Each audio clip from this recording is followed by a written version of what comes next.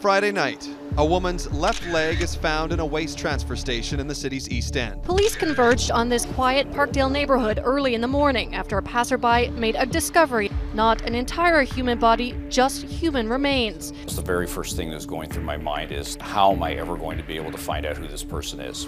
A young mother and former beauty queen is gunned down in the prime of her life in a quiet suburb of Vancouver. Red Firebird came straight down here and pumped about 10 shots into the car. Like, why would somebody kill a dental assistant? It's a case that baffled detectives for decades.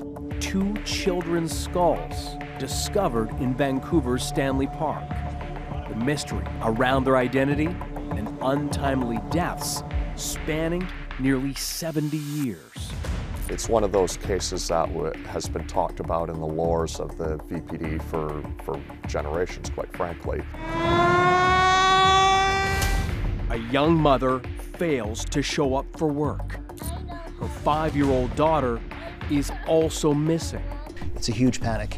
Please, if you have to leave, please let her come home to her family. The 24 hours is clicking. If she's alive, we need to know where she is. And it takes a certain type of person that could harm somebody like that.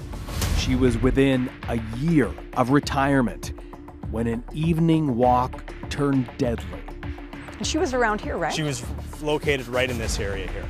There's blood spatter all over the white snow. When I looked at the injuries, it didn't look like other shootings I had seen. Why would anyone want her killed? But her killer didn't stop there.